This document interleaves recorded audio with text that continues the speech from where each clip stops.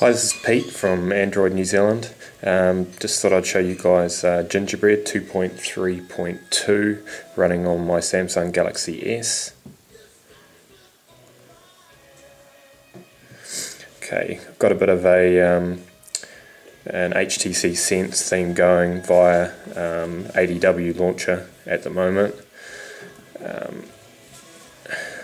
just go into settings and I'll show you.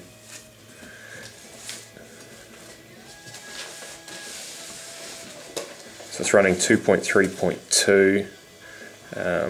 It's on the Ultibread version 1.3 ROM. You can get that from XDA.